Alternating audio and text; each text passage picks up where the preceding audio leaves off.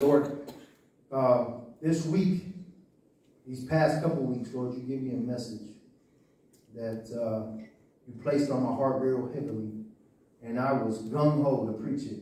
And you said, hold on, Brian, not yet. I said, okay, Lord. And then Pastor Larry called me and said, Brian, I'm going out of town. I'd like you to give the message while I'm gone, if you're willing to do that. Absolutely.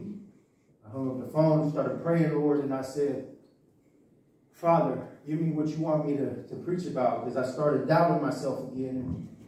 And he said, this message is for that time. So,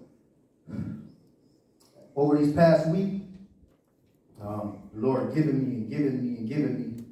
And then this morning I woke up not confident at all, almost like a blank mind. And I said, Lord, if this is what you want, let me know that. If it's not, let me know that too. And I'll move in whatever direction you want me to go.